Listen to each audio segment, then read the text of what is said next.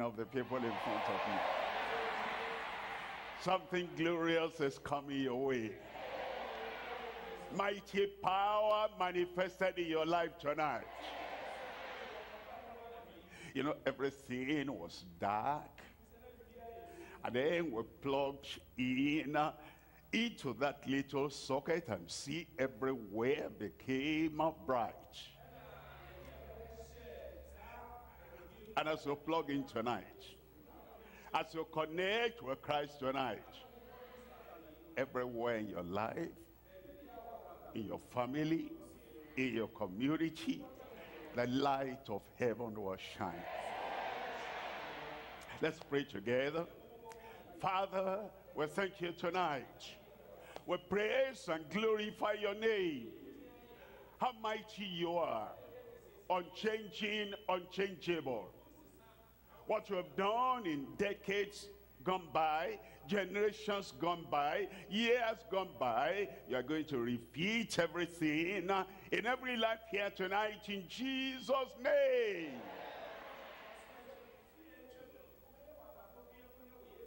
A repetition of your glorious power, of your glorious manifestation, of your glorious visitation in every life tonight, every heart tonight, everyone tonight, here at the Alpha location and all over the world.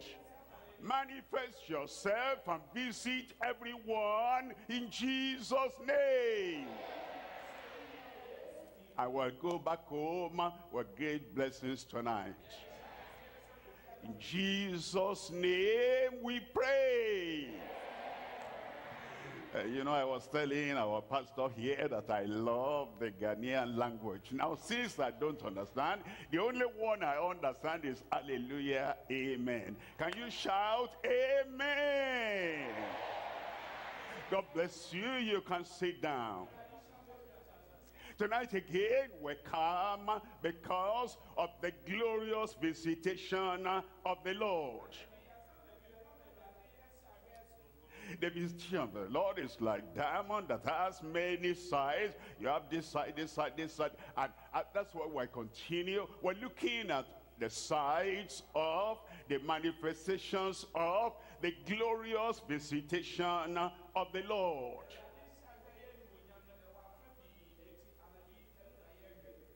And tonight, as the Lord reveals himself afresh, and he shows us what will happen when he visits us gloriously,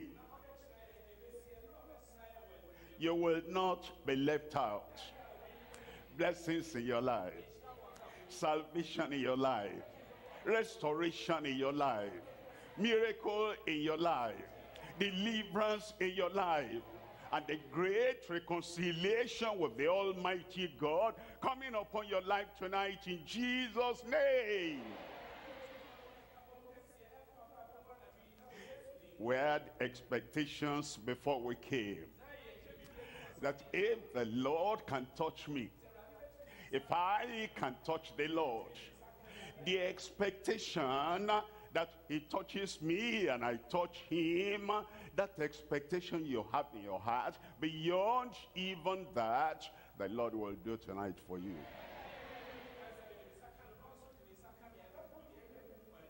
I'm looking at Psalm 62 verse 5.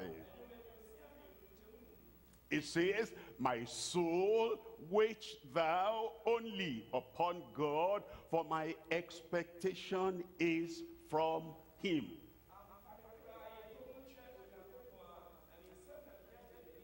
My expectation is from him. No disappointment, no delay, no failure.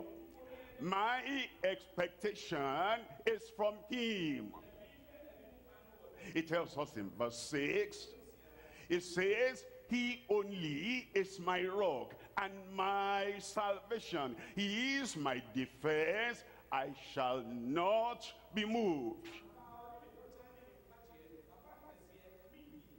Look at verse 7. In verse 7 it says, in God is my salvation. In God is my glory. The rock of my strength, my refuge is in God. And then it says in verse 8, trust in him at all times. Sick at all times. Sinful at all times. Defeated at all times. Oppressed at all times. And so poor you could not have the sufficiency in your life at all times. You trust in him. In sin and you want salvation, you trust in him. In the dungeon, in darkness, in the prison, and you want to be lifted up and taken up, you trust in him at all times. The sickness is so terrible and no one can help you. You've gone here, you've gone there, you've gone everywhere. Trust in him at all times. You have such a burden and such a heavy load you cannot even describe, and you cannot bring to the Lord. It says, don't go away from the Lord because of the burden. Trust in him at all times.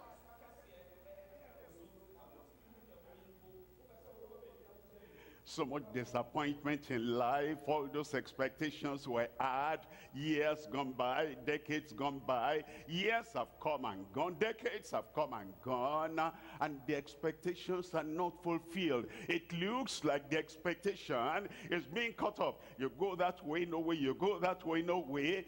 Here is the time for the expectation to be fulfilled. Only trust in him at all times.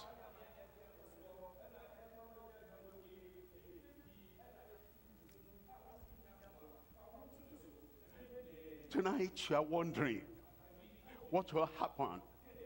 Something good will happen. Because you trust in him at all times. Trust in him at all times, ye people. Pour out your heart before him. God is a refuge for us.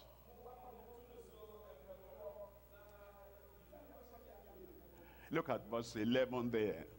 It says, God has spoken once. Twice have I heard this, the power belongeth unto God. When God speaks once, that's enough. Let there be light once, that's enough. Let the ocean, the seas come up once, that's enough.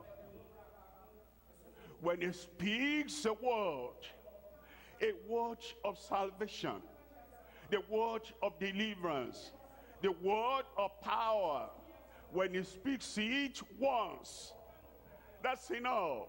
But look at this, God has spoken once, and twice have I heard this, the power belongeth unto God.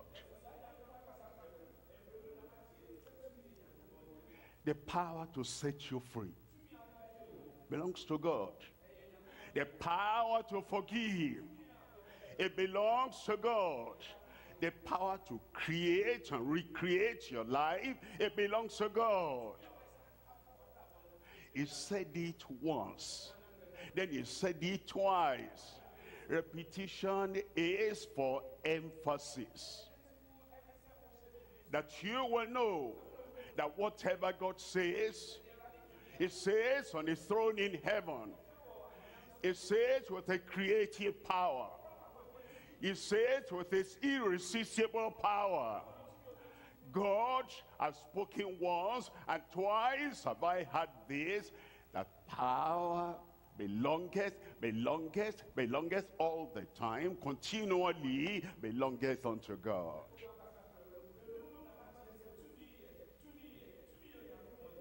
And then in verse 12, it says, also unto thee, O Lord, belongeth mercy.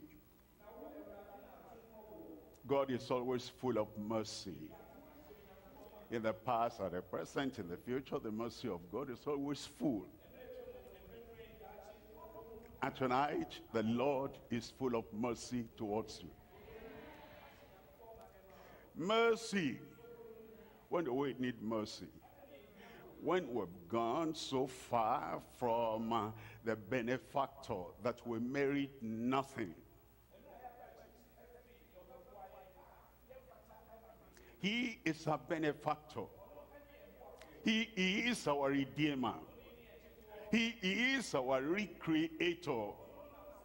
And we've gone so far, we're even ashamed of ourselves. Talk of marriage, we do not merit anything. And that is when the mercy of God comes in. Lord, thou hast mercy, to you belongeth mercy. For thou renderest to every man according to his work. Tonight, we're talking about our fulfilled expectations by his glorious visitation. Our fulfilled expectations by his glorious visitation. What's your expectation? I expect mercy. It will come. I expect salvation. It will come. I expect restoration. It will come. I expect miracle. It will come. Say amen. Our fulfilled expectations in the plural by his glorious visitation. There are three things we're looking at very briefly. Number one, the fulfilled promise of the Father's visitation. We've been far away from him, but he's always near. But in our thought, in our mind, in our action, in our behavior, we've been far away from the Father. But he's always near, because he's an omnipresent God. He's there with you, he's here with me. And he's watching you, and when you say, Lord, fulfill your promise, I come, you'll know how near, how close, how present our Father is. The fulfilled promise of the Father's visitation. Number two is the full privilege of our friend's visitation. Friend, capital F. Abraham had one friend, God Almighty. And God Almighty was the friend of Abraham. Abraham was the friend of God. And the privilege Abraham had, the fullness of the privilege Abraham had, because of the friend, almighty friend, powerful friend, miracle working friend, creator friend. Number three is the fathomless power at his faith-focused visitation.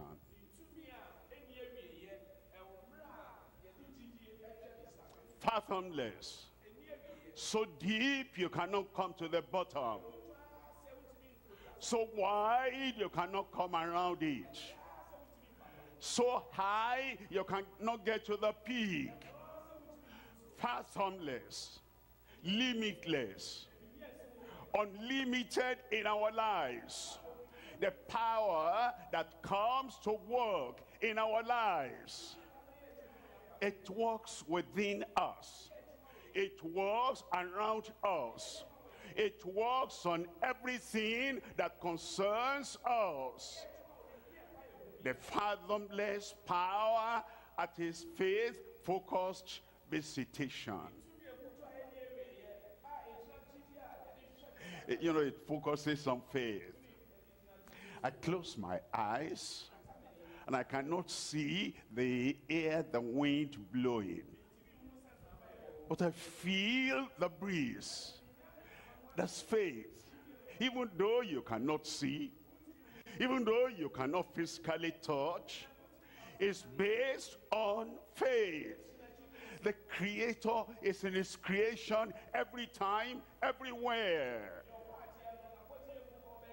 And because of that faith we have, and the faithfulness he has, and the focus is on his faithfulness and our faith in him, there will be power manifestation in our lives tonight.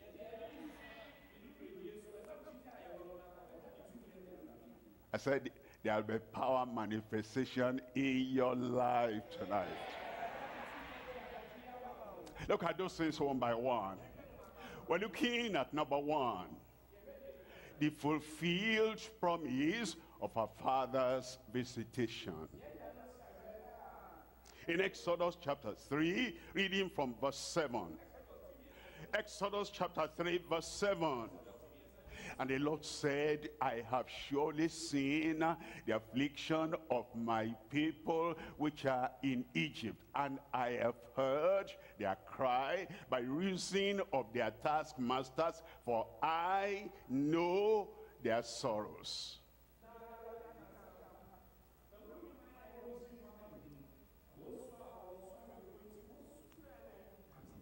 In one part of our African continent,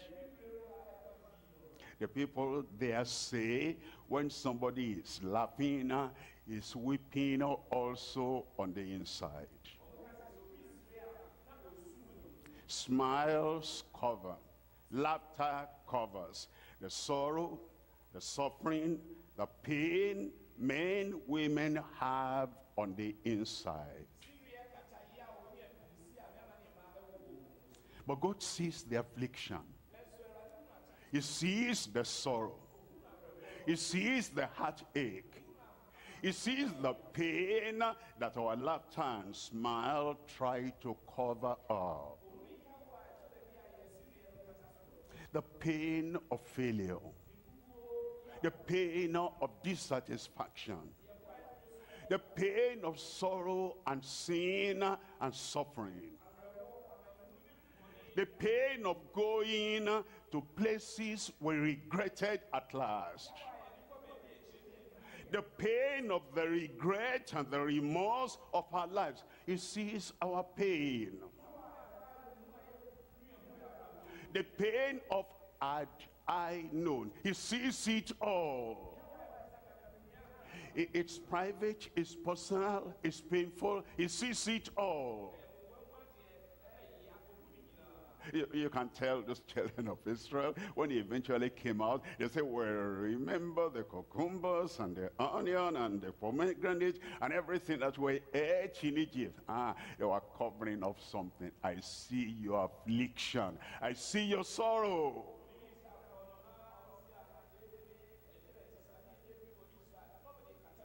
The Lord said, I have surely seen the affliction of my people which are in Egypt, and I've heard their cry. No, we don't cry in the open. We look tough. We look hard. We look like we don't care what is happening. That's why we smile. We don't cry. We just stand firm and we look straight at the person in front of us. And you say, I wish I could be as bold as that man, as that woman. But we cry. If a little child whips you, you'll not cry. It's Satan, the great enemy, the mighty, powerful, demonic, occultic enemy. When he whips you in the day, in the night, I'm sure you'll cry. And the Lord said, I have seen the affliction and the cry. By reason of their taskmasters, for I know their sorrows. Thank God he knows. I said, thank God he knows. And it's going to bring relief, it's going to bring recovery, it's going to bring a restoration, it's going to bring total freedom for everyone tonight in Jesus' name. And then he says in verse 8, and I am come down to deliver them out of the hand of the Egyptians. Now the Egyptians tormented the Israelites when they were with them, when they were under them, when they were in their dungeons in different ways.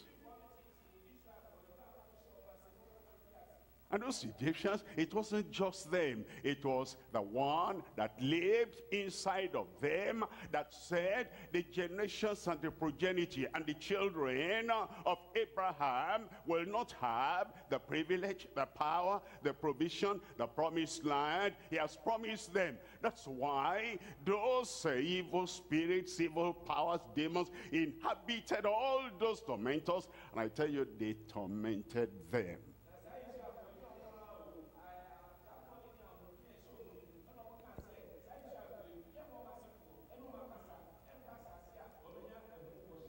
And then the Lord says, I come to bring them out of the land to a good and a large, unto a land flowing with milk and honey, unto the place of the Canaanites and the Hivites and the Amorites and the Perizzites and the Hivites and the Jebusites.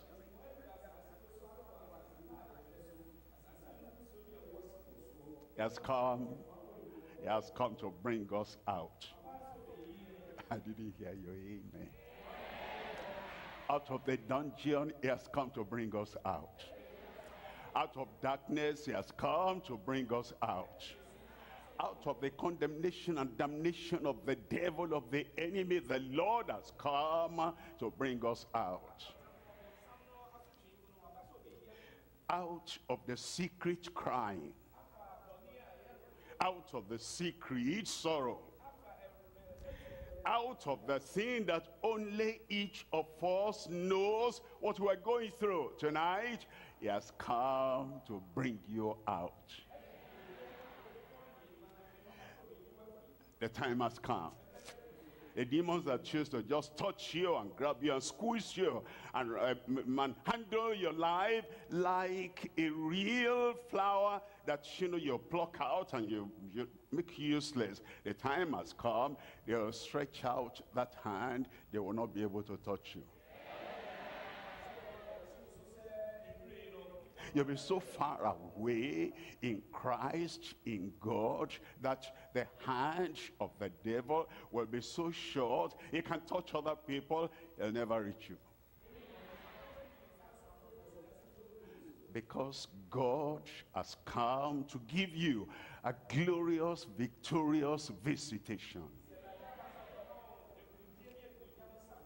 It happened to them. It will happen to you. How did it happen to them? Exodus chapter 12, and I'm reading from verse 13. Exodus 12, verse 13. And the blood shall be to you for a token, for a sign upon the houses where ye are. And when I see the blood, I will pass over you. And the plague shall not be upon you to destroy you when I smite the land of Egypt.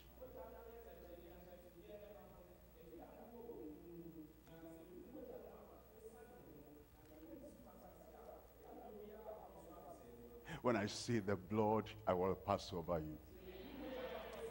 That was the blood of an animal at that time. All those lambs that they slaughtered referred to the Jesus Christ, the Lamb of God, who was to come and take away all our sin and all the consequences of sin.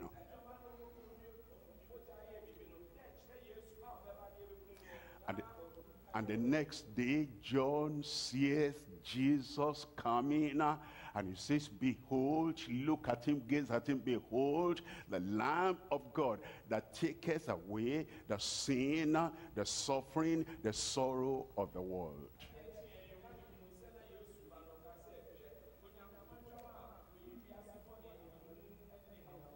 All the people, no exception. The man, the woman, the boy, the girl. All the members of every family. They applied the blood on the lintels of their houses.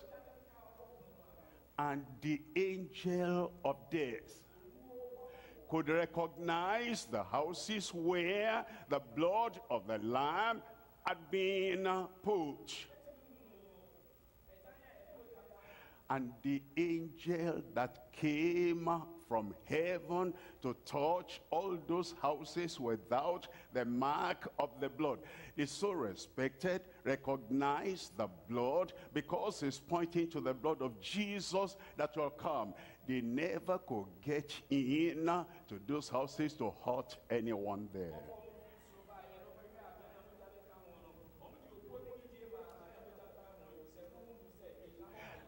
And when you recognize the blood of Jesus, when you recognize the power in the blood of Jesus, when you recognize the salvation in the blood of Jesus, and say, yes, Lord, I believe the Lamb of God has died for me.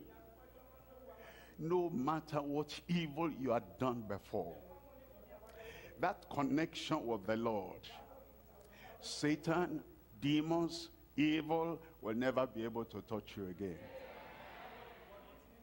But the Lord told them something.